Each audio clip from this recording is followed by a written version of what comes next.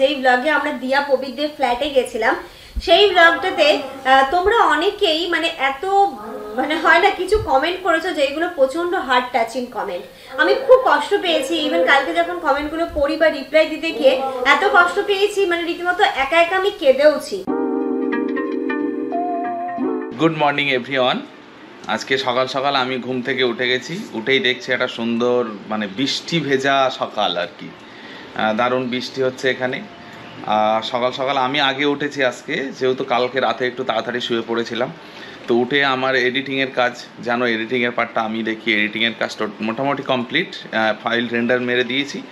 তো আমি আর ও একসঙ্গেই উঠেছিলাম। আমি যখন কম্পিউটারে কাজ করছি ও তখন আবার আমার পাশে মানে আমার ওই কম্পিউটার রুমের ঘরেই ও ঘুমিয়ে পড়েছে। তো যখন দেখলাম যে ঘুমিয়ে পড়েছে, ওকে আর কি ডাকবো, তো তখন কি করলাম যে আমি ব্রেকফাস্টটাও বানিয়ে নিই। তো দেখো আমি কি ব্রেকফাস্ট বানিয়েছি তোমাদেরকে একবার দেখাই, চলো। এই যে দেখো এখানে ব্রেকফাস্ট বানিয়ে নিয়েছি আমি। আজকে ব্রেকফাস্ট বানিয়েছি, দেখো এখানে স্মুদি, তো স্মুদি বানিয়ে নিয়েছি। এবার আমার প্রথম যে কাজ, ওটা তো সার্ভ করে দেবো গ্লাসে। প্রথম যেটা কাজ সেটা হলো এই রক্তদান শিবিরের কথাবার্তা হচ্ছে বলে আমি একটু সাইডে চলে এলাম। তো আজকে যেটা মানে এখন প্রধান কাজ যেটা, সেটা আমার বউ এখন ঘুমাচ্ছে, বউকে তুলতে হবে, তুলে বলতে হবে যে সাহেব তুমি ওঠো, উঠে আমাকে একটুখানি উদ্ধার করে দাও, যে একটু ব্রাশ ফ্রাশ করে নাও, নিয়ে টিফিনটা চলো একসঙ্গে করি। তো ও ঘুমাচ্ছে, চলো তোমাদের একবার দেখাই, চলো। এই যে দেখো এখানে আমার ব্লগিংটা রেন্ডার চলছে। আর এবার তোমাদেরকে একটা জিনিস দেখাই, দেখো ল্যাবখোর কাকে বলে। দেখো মানে একটা জিনিস ভাবো, রবিবার সকাল ওর না আমার, দেখো অবস্থা। সাফি এই গুড মর্নিং, গুড মর্নিং, ওঠো চলো, এই ব্রেকফাস্ট রেডি, চলো চলো 5 মিনিট, চলো ওঠো আগে। ঠিক আছে, ও বলেছে 5 মিনিট পরে উঠবে, তো 5 মিনিট পরে উঠুক, তারপরে ওর কাছে ও ব্লগটা আজকে স্টার্ট করবে। এই পর্যন্তই আমি আজকে মানে এইটুকু বলতেই আমার অবস্থা খারাপ হয়ে গেছে। তো চলো ও ঘুম থেকে উঠুক, তারপরে তোমাদের সঙ্গে দেখা হচ্ছে। ব্রেকফাস্ট তো কমপ্লিট হয়ে গেছে, আমি লাঞ্চের প্রিপারেশন করব। তার আগে ভাবলাম পুরো বাড়িটা মুছে নিই, ঝাড় দেওয়া হয়ে গেছে, সকালবেলা উঠেই মুছবো।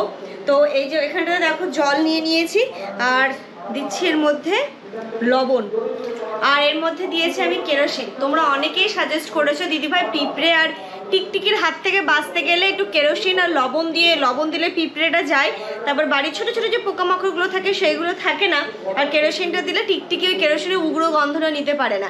তাই যবে থেকে তোমরা বলেছো আমি প্রত্যেক দিন কেরোসিন আর লবণ আর একটুখানি শ্যাম্পু দিয়ে ঘরটা মুছি। তো অনেকটাই উপকার পেয়েছি, পিঁপড়ের অত্যাচারটা অনেকটাই কমে গেছে, আর টিকটিকিও কমে গেছে। এবার টাইম তো লাগবে না, একবারে কমে যাবে না, তবে থেকে আমি এটা দিয়ে মুছছি। তো থ্যাংক ইউ সো মাচ এত সুন্দর একটা অ্যাডভাইস দেওয়ার জন্য, খুব ভালো লেগেছে।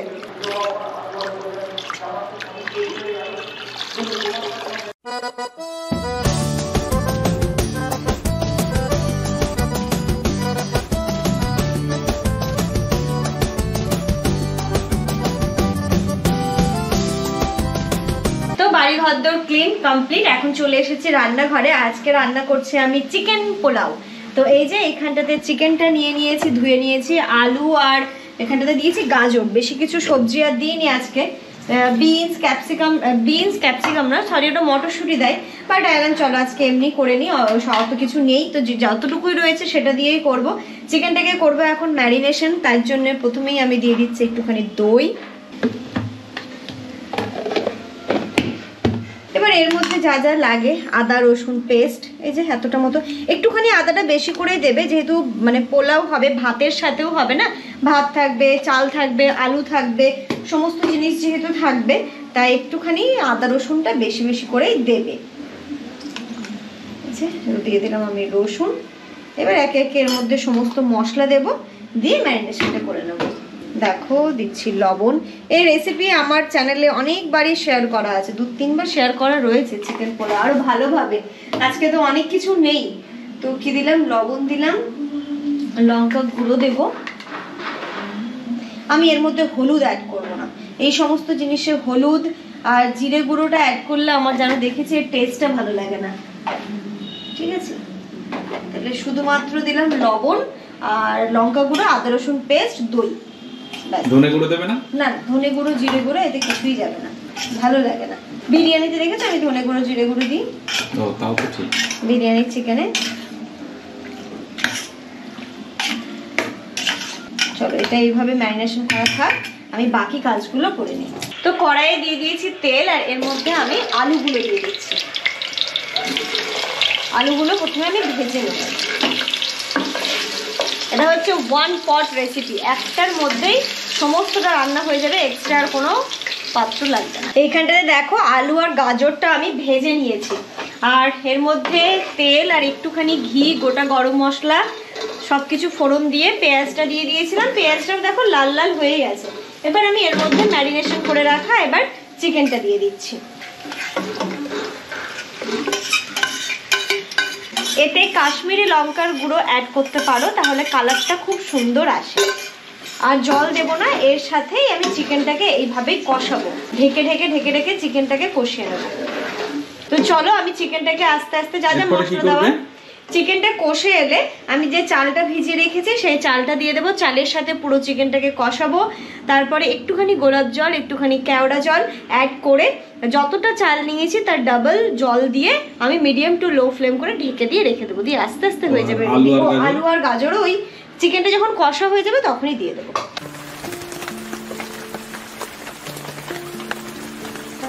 বাইরে দেখেছো কি ঝমঝমিয়ে বৃষ্টি হচ্ছে। Good afternoon everyone. তো বাইরে এত সুন্দর বৃষ্টিটাকে এনজয় করতে করতে আমরা আজকে একদম গরম গরম চিকেন পোলাওটা খাবো। দেখো শুধু এর লুকটা দেখি। হ্যাঁ, ধোয়া উঠছে, পুরো ধোয়া উঠছে, একদম গরম। আর স্নান টান করে নিয়েছি, এটা হচ্ছিল তার মধ্যে আমি যেমন দুজনে স্নান করে ফ্রেশ হয়ে নিয়েছি। আর আজকের ওয়েদারের সাথে আজকের খাবারটা জাস্ট ওয়াও। টেস্ট করে বলো কেমন হয়েছে। তো আজকে হচ্ছে এখানটাতে তো চিকেন পোলাও, তার সাথে রয়েছে রায়তা, আর এখানটাতে রয়েছে মিষ্টি, শেষ পাতে মিষ্টি। বৃষ্টি শুরু হয়েছে, দেখো সুন্দর বৃষ্টি হচ্ছে। স্মেলটা তো দারুণ বেরোচ্ছে। হ্যাঁ, স্মেল তো দারুণ বেরোচ্ছে। আর মানে সত্যি কথা, এই সমস্ত খাবার না একটু ওয়েদারটা হালকা থাকলে তবে আরো জমে যায়। তো আজকে ওয়েদারও সুন্দর আর খাওয়া দাওয়াটাও সুন্দর। শুরু করো, কেমন হয়েছে টেস্ট? তুমি খেয়ে বলো, আমি তো স্টার্ট করেছি, তুমি খেয়ে বলো। Good afternoon everyone. জামান একটু খেয়ে বলো কেমন হয়েছে। আমি মেইনলি আমি একবার টেস্ট, লেন্সে তাকাবে, ডিসপ্লেতে না।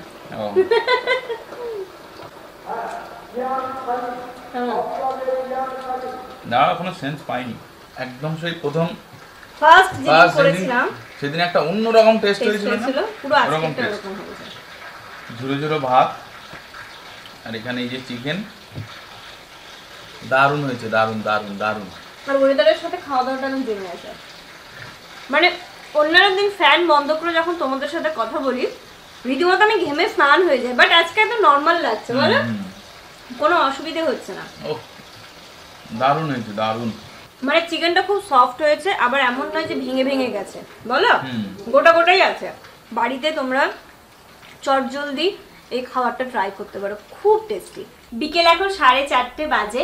আমি কি করি লাঞ্চের পরে, মানে যেদিন ব্লগটা পাবলিশ হলো, যখন পাবলিশ হয় তারপর থেকে তো আমি কে কি কমেন্ট করছো না করছো দেখার টাইমই পাই না, বাট লাঞ্চ করার পরে এই সময়টুকুটা আমি একটুখানি কে কি কমেন্ট করেছো, কেমন কমেন্ট করেছো সেই কমেন্টগুলো পড়ি এবং রিপ্লাই দেওয়ার চেষ্টা করি। ঠিক তেমনই আজকেও আমি এসে এই ঘরেই বসলাম। সবসময় তো ওই ঘরে বসে থাকি, মাঝে মাঝে মনে হয় না এই ঘরটাতেও বসি। তো এই ঘরে যেমন একটা ছোট্ট কাজ করছিলাম, আমি এখানটাতে বসে বসে তোমাদের কমেন্টগুলো পড়ছিলাম। তো আজকের রবিবারের ভিডিওটা যেটা, না শনিবারের ভিডিও বা রবিবার যেটা পাবলিশ হয়েছে, ওই ভিডিওতে তোমরা অনেকেই কমেন্ট করছো। যেমন নুরাকশান লাস্কার একজন কমেন্ট করেছো, দিদি তুমি বাথরুমের সামনে ডাইনিং টেবিলটা রেখো না, খুব বাজে লাগছে। বড় সোফাটা জানালার কাছে রাখো, আর ছোট সোফাটা বড় সোফা যেখানে আছে সেইখানটাতে রাখো, ডাইনিং টেবিলটা আগের জায়গাতেই ভালো লাগবে। তো এই কথাটা সত্যি ঠিক যে ডাইনিংটা বাথরুমের সামনে হয়ে গেছিলো। আমিও খুব একটুখানি ভাবছিলাম, মানে যখন আমরা খেতে বসি তখন নিজেরই একটা কেমন লাগে না, যতই হোক বাথরুম যতই ক্লিন থাক, বাথরুমের সামনে খাওয়ার টেবিল শুধু যখন আমরা খাচ্ছি সেটা আলাদা হবে, বাট যখন গেস্ট আসবে তখন কিন্তু এটা ভালো চোখে অনেকেই নেয় না। একজন করেছো নুরাকশান লাস্কার এই কমেন্টটা করেছো। আরো কয়েকজন কমেন্ট করেছো।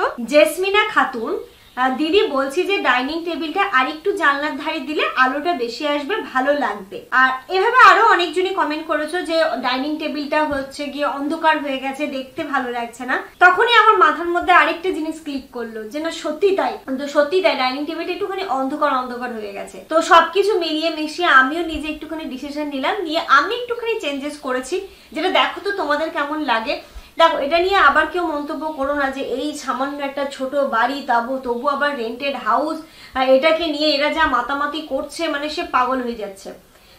এখানকার জিনিস ওইখানে, ওইখানকার জিনিস ওইখানে। দেখো প্রথমত সংসারটা, আমাদের বিয়ে হয়েছে খুব অল্প দিন, আমরা বাড়ির জিনিস কোথায় কি রাখতে হয় আমার সেরকম কোনো আইডিয়া ছিল না। ছোট থেকে হোস্টেলে মানুষ হওয়া, হোস্টেলেই থেকেছি, খেয়েছি, বাড়ি গেছি, বাড়ি গিয়ে কোনো কিছু দায়িত্ব নিতে হয়নি, পুরোটাই মা বাবাই সামলাতো। বিয়ের পরে শ্বশুর শাশুড়ির সাথেও আমি বেশি দিন থাকিনি যে শ্বশুর শাশুড়ি আমাকে হাতে ধরে শেখাবে। তাই যতটুকু শিখেছি সত্যি কথা আমি নিজের থেকে শিখেছি। জামান যতটুকু শিখেছে জামান নিজের থেকে শিখেছে। আমাদের দুজনের জীবনটাই কিন্তু অনেক ছোটবেলা থেকে বাইরে, এটা তো রয়েছেই। আর যতটুকু শিখতে পারি সেটা তোমাদের কাছ থেকে।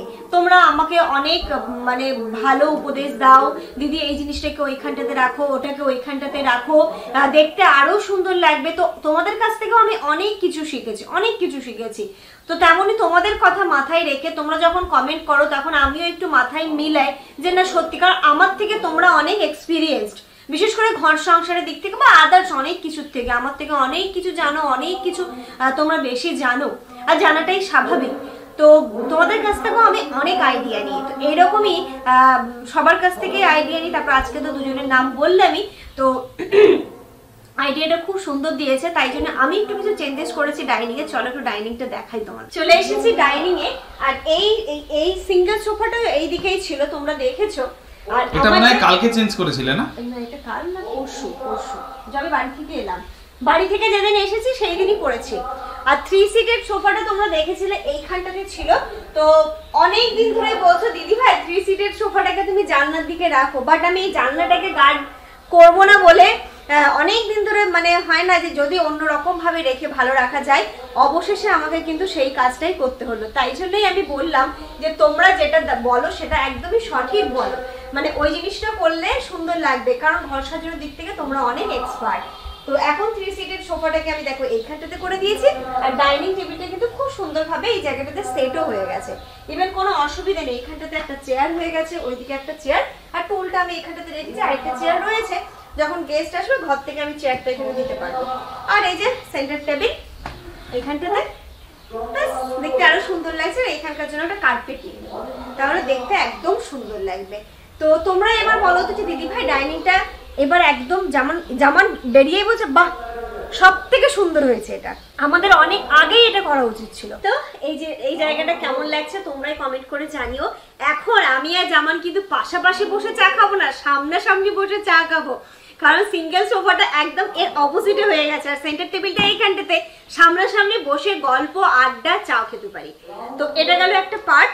তোমাদের সাথে আরো কিছু আমার কথা বলার আছে। শনিবার যে ব্লগটা পাবলিশ হয়েছে, মানে আমাদের শুক্রবারের যে ব্লগ, যেই ব্লগে আমরা দিয়া পবিত্রের ফ্ল্যাটে গেছিলাম, সেই ব্লগটাতে তোমরা অনেকেই মানে এত মানে হয় না কিছু কমেন্ট করেছো যেগুলো প্রচন্ড হার্ট টাচিং কমেন্ট। আমি খুব কষ্ট পেয়েছি, ইভেন কালকে যখন কমেন্টগুলো পড়ি বা রিপ্লাই দিতে গিয়ে এত কষ্ট পেয়েছি, মানে রীতিমতো একা একা আমি কেঁদেওছি। দেখো ব্লগিং করি, সোশ্যাল মিডিয়ায় কাজ করি, মানে এমন নয় যে মানে যে যা খুশি বলবে সেটা আমার গায়ে লাগবে না, খারাপ কিন্তু লাগে। তবুও কিছু কিছু খারাপ কমেন্ট আসে যেইগুলো দেখলে মনে হয় যে না সত্যি ওদের মন মানসিকতা বাজে, তাই ওরা করে, ওইগুলোকে অ্যাভয়েড করে যায়। বাট যখন মানে কিছু কমেন্ট আসে যারা আমাকে খুব ভালোবাসো, ইভেন তারাও বলো মানে একটু ভুল বোঝাবুঝি হয়ে গেছে ব্যাপারটা। সেদিন আমরা দিয়া পবিত্রের বাড়িতে গেছিলাম, তো আমরা নিয়ে গেছিলাম একটা কোল্ড ড্রিঙ্কস আর একটা মাজা। তো এটা নিয়ে সাডেনলি প্ল্যান ছিল, একদম সাডেন প্ল্যান ছিল। ওরা আমাদেরকে মনে হয় জানিয়েছে, আমরা 30 মিনিটসের মধ্যে রেডি হয়ে বেরিয়েছি, চা খাওয়ার পরে আমরা বেরিয়ে গেছিলাম। আগে থেকে কোনো রকম কোনো ইনফরমেশন ছিল না, বা আমরা জানতামও না, কোনো প্ল্যানিংও ছিল না। তো ওদেরও ছিল না। তো সাডেনলি আমাদেরকে বললো যে ভাবি সময় হবে, তাহলে আজকে রাত্রিবেলা ডিনারটা একসাথে বসে করতাম।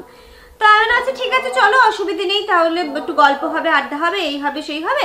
তো তো দেখো আমরা যেহেতু জামানের সাথে প্রবীরের খুব ঘনিষ্ঠ সম্পর্ক, মানে প্রবীর যখন হাফ প্যান্ট পরতো তখন থেকে জামানের রিলেশন। জামানদের বাড়িতে এমন কোনো অনুষ্ঠান নেই যে প্রবীর আসতো না, মানে জামানের 2 বোনের বিয়ে, জামানের ভাইয়ের ছেলের অনুষ্ঠান, মানে প্রত্যেক ঈদে জামানের বাড়িতে প্রবীর আসতো। ইভেন প্রবীর না, আরো ওর অনেক ফ্রেন্ড রয়েছে প্রবীরের সাথে, প্রান্তদা, তারপর অনেকেই রয়েছে যারা প্রত্যেক বছর প্রত্যেকটা অনুষ্ঠানে জামানদের বাড়িতে আসতো। লাস্ট মনে হয় এবার ঈদে আসতে পারিনি, আসার কথা ছিল বাট সামহাউ হয়ে ওঠেনি।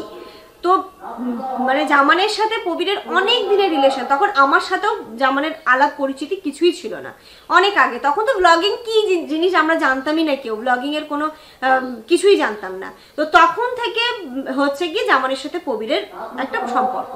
তো জামান ফোন করে বললো যে তোদের বাড়ি যাবো, তো কি নিয়ে যাবো? তো যেহেতু ওরকম আমাদের সম্পর্ক, ওই রকমই সম্পর্ক, যখন একদম জিজ্ঞেস করার মতো, বুঝতেই পারছো মানে একসাথে থাকা, খাওয়া, সবকিছু। তো যেমন কি নিয়ে যাব বল, কিছু তো এটা নিয়ে যেতে হবে, কি নিয়ে যাব, তোদের পছন্দ মতো একটা খাবার বল। তো তখন দিয়াও বলেছিল যে ভাবি আমার মিষ্টি নিয়ে এসো, মানে যা নিয়ে আসবে নিয়ে আসবো, হ্যাঁ, কিন্তু মিষ্টি ছাড়া নিয়ে আসবে, মিষ্টি আমি খেতে পছন্দ করি না, মিষ্টি নিয়ে আসবে না। প্রবীরও তাই বলে যে ভাই তাহলে মিষ্টি ছাড়া অন্য কিছু নিয়ে আসেন। এবার আমাদের এই ইয়াং জেনারেশন আমরা কি খেতে ভালোবাসি? কোল্ড ড্রিঙ্কস, ভাত মাংস খাওয়ার পর কোল্ড ড্রিঙ্কস খেতে পছন্দ করি, ফ্রুটি খেতে পছন্দ করি। সেই চিন্তা ভাবনা করেই কিন্তু নিয়ে গেছি। এমন নয় আমরা কিন্তু জানি না যে মিষ্টি নিয়ে যেতে হয়, বা মিষ্টি নিয়ে গেলে আমাদের বেশি খরচ পড়তো আর এটাতে আমাদের কম খরচ পড়েছে। পুরোটাই তোমরা জানো, আমাকে আর ক্লিয়ার করে বলতে হবে না। এই উদ্দেশ্য করেই আমরা কিন্তু কোল্ড ড্রিঙ্কস আর মাজাটা নিয়ে গেছিলাম।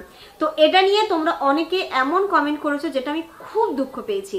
মানে এই যে সত্যি আমরা হয়তো এক সেন্সে, তোমরা হয়তো পুরো ব্যাপারটা জানো না, হতেও পারে ভুল বোঝাবুঝি, তোমরা তো পুরো ব্যাপারটা জানো না।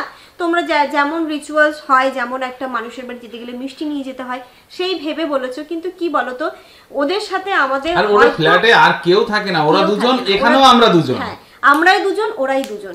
অতএব ওদের বাড়িতে কিন্তু আর কেউ নেই যে সবার জন্য ভেবে আমাকে নিয়ে যেতে হবে। যদি আমাদের বসিরহাটে বাড়ি যেতাম ওদের, তখন ডেফিনেটলি ফল মিষ্টি যেমন ভাবে নিয়ে যাওয়া তেমন ভাবেই নিয়ে যেতাম। আরেকটা কমেন্ট এসছে আমার ইউটিউবে যে পুজোর সময় গেলে দিয়ার জন্য একটা ড্রেস নিয়ে যেতে পারলে না।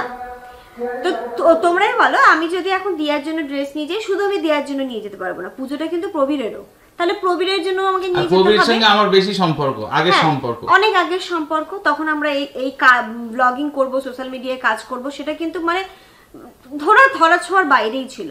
তখন আমাকে দুজনের জন্য ড্রেস নিয়ে যেতে হতো, বা ড্রেসও যদি আমি নিয়ে যেতাম নিশ্চয়ই আমার স্বাদ ও সাধ্যের মধ্যে নিয়ে যেতাম। এমন নয় যে আমাকে একদম বিশাল ব্র্যান্ডের জিনিস নিয়ে যেতে হবে। সেক্ষেত্রেও হয়তো কমেন্ট আসতো, ও গেলে এরকম একটা জিনিস নিয়ে গেলে এত কিপটে কেন তোমরা। তো তোমাদেরকে মনে হয় যে আমরা এতটাই কিপটে? আমার বাড়ি গেস্ট আসলে আমরা কি করি না? আর আমার বার্থডেতে যে দিয়া পপিটা এসেছিল, এই আভাসটা আমরা আগে থেকেই জানতে পেরেছিলাম, কারণ সকালবেলায় ওদের আসার কথা ছিল, সেটা আমরা জানি, মানে বারাসাতে আসার কথা ছিল জানি। দিয়া পবিরদের সাথে আমাদের ক্যামেরার পেছনে খুব ভালো সম্পর্ক, মানে এভরিডে আমাদের কথা হয়, জামানের সাথে এভরিডে কথা হয়। এমন কোনো দিন নেই যে আমাদের কথা হয় না অফ ক্যামেরা, সেটা আমরা ক্যামেরার সামনে তুলে ধরি না। তো এটা ধরাটাও সম্ভব না, বুঝতেই পারছো। তো সকালবেলা থেকে ওরা, মানে আমরা জানতাম যে ওরা আজকে বারাসাতে আসবে, না সেই দিন বারাসাতে আসবে। ইভেন ওরা ফোন করে জামানকে জিজ্ঞেস করছিল যে আপনারা কি সন্ধ্যেবেলা থাকবেন? তো জানে আমার বার্থডে, সন্ধ্যেবেলা থাকবেন তো যারা বলে হ্যাঁ আমাদের কোনো প্ল্যানিং নেই, আমরা সন্ধ্যেবেলা থাকবো। তখনই আমাদের মনে কিন্তু একটা মনে হয়েছিল যে ওরা আসলেও আসতে পারে, সেই হিসেবে রান্নাটাও কিন্তু আমি বেশি করেই করেছিলাম। ঠিক আছে, নিশ্চয়ই তোমরা ওদের ব্লগে দেখেছো যে কি কি আমাদের মেনু হয়েছিল, কি কি খাবার দাবার হয়েছিল। তো ওদের কথা ভেবেও আমি কিন্তু রান্নাটা বেশি করেই করেছিলাম। আমার বাড়িতে হ্যাঁ বলো, এমন নয় যে আমরা নিজেদের মতো করেছি, যেটুকু বেঁচে ছিল সেইটুকু খাইয়েছি, একদমই নয়। আমরা সবকিছু মাথায় রেখে বেশি করেই করেছিলাম। আর তো ইভেন প্রবীর খুব মজা করেই খেয়েছিল ওদিন, সেটা কিন্তু অফ ক্যামেরা।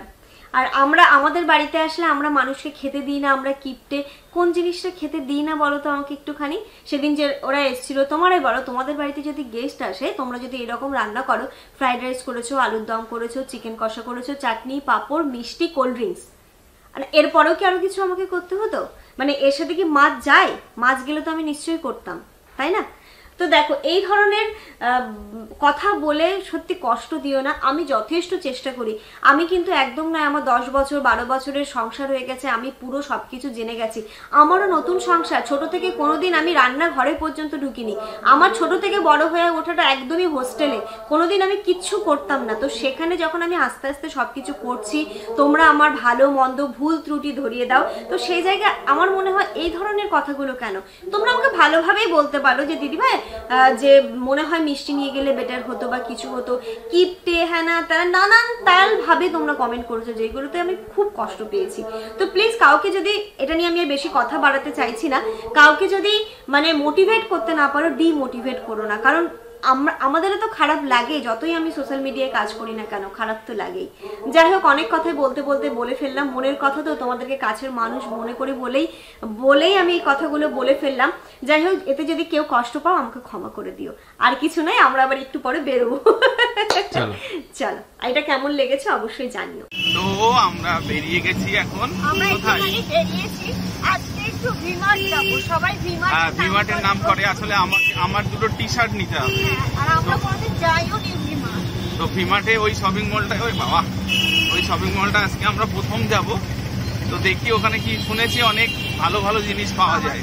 আমাদের সোফার একটা কভার নিতে হবে, তো সেটাও যদি পেয়ে যায় ওখান দিয়ে নিয়ে নেব। তো যাই আগে, তারপরে তোমাদের সঙ্গে কথা হচ্ছে, ভিমার্টের নতুন এক্সপিরিয়েন্স শেয়ার করবো তোমাদের সঙ্গে। ঠিক আছে, চলো আমরা এখন যাই। যেমন এখান থেকে টোটো ভাড়া দিচ্ছে, আর আমরা চলে এসেছি বিশাল মেগা মার্ট। তো আজকে ফার্স্ট টাইম, জানি না এর ভেতরের কালেকশন কেমন বা কিছু কেমন কি, এর কোনো কিছুই ভেতরে গিয়ে দেখি। তবে মানুষজনের কিন্তু ভিড় ভালোই রয়েছে, তো চলো ভেতরে যাবো।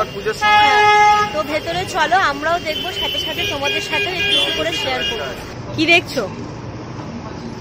বাস্কেট, মানে আমাদের কালেকশন খুব ভালো কালেকশন, ছোট মানে খুব অর্গানাইজড না, একটুখানি এলোমেলো হয়ে আছে, বাট খুব সুন্দর কালেকশন। একটা জিনিস দেখাই, এই জিনিসটা আমরা নিয়েছি স্টাইল বাজার থেকে, এই জিনিসটা আমরা স্টাইল বাজার থেকে নিয়েছি, ছোট সাইজ। সেটার দাম কত ছিল? ছোট সাইজ 49 টাকা, এইখানটাতে 25 টাকা। হ্যাঁ হ্যাঁ হ্যাঁ, ওরকমই কিছু না কিছু রাখতে যাবেই। খুব সুন্দর সুন্দর জিনিস আছে, মাত্র নিয়ে নেবো, সব নিয়ে নেবো, সবই আজকে নিয়ে নেবো। ধরো এইখানটাতে দেখো একটা রেড কালারের এই ঝুড়িটা দেখো, 29, এটার দাম 29 টাকা। 19 টাকা অফার প্রাইসে 19 টাকা। ওরে বাবা, যাই হোক, এসেছি যখন কিছু না কিছু তো নেবো, কিছু না নিয়ে তো যাবো না। ঘুরে ঘুরে পুরো ব্যাপারটা দেখি, আর তোমাদেরকে দেখি যতটুকু পাচ্ছি শেয়ার করছি, আর বাকি কি কি নিচ্ছি সেটা তোমাদেরকে পরে দেখাচ্ছি। তো বেশ অনেক কিছুই জিনিস নিচ্ছি, এই যে কৌটো কটা নিয়েছি, তারপরে ফ্রিজ অর্গানাইজেশনের জন্য কয়েকটা জিনিস নিয়েছি, তো এরকম অনেকগুলো জিনিস নিচ্ছি। আরেকটা জিনিস কি নেবে? এর মধ্যে আমার লিপস্টিক গুলো রাখবো। ভালো বুদ্ধি না? এটা নেবে এই জিনিসটা? 39 নেবো। কি করবে? এত ভিড় ঠেলে অবশেষে হলো বিল, তাই তো? চলো এবার বাইরে গিয়ে একটু কিছু খাওয়া দাওয়া করবো, তাই তো? মানে চা খাবো, চা খেয়ে সন্ধ্যের চাটা খাওয়া হয়নি। চলো, তো আমরা বিশাল থেকে বেরিয়ে এসেছি একটা জায়গায় চা খেতে। চা খেতে কেন এলাম? আমার বন্ধুর সঙ্গে দেখা হয়ে গেল, মানে আমরাও বিশালে এসেছি, ওরাও এসেছে, দেখা হয়ে গেছে, দিয়ে ওখান থেকে কেনাকাটা করে আমরা এখানটাতে বসে একটু চা। বন্ধুর বউকে আগে দেখাই এখানে আছে। আর বন্ধু তুমি একটু হাই করে দাও, বন্ধু এখানে আছে, কোনো অসুবিধা নেই। অনেকদিন পরে দেখালো, মানে ভাগ্য করে মনে হয় আজ বেরিয়েছিলাম যে এরাও বিশালে এসছে, আমরাও এসেছি, দেখা হয়ে গেছে। এখন একটু চা খাবো, খেয়ে একটু গল্প করবো, করে বাড়ি যাবো আর একদম। তো এইখানটাতে রিমির জন্য চলে এসেছে, ওই হেলথ মেনটেন করছে। দেখো বেচারি কত রোগা হয়ে গেছে, 5 কেজি কমিয়ে ফেলেছে। কোনটা ভালো হবে বিস্কিট? কোনটা খাবে?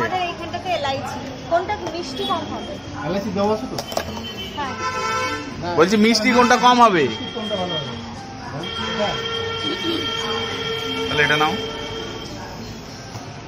আগে তুমি খেয়ে দেখো। খেতে হবে না, আমি তো দিয়েছি।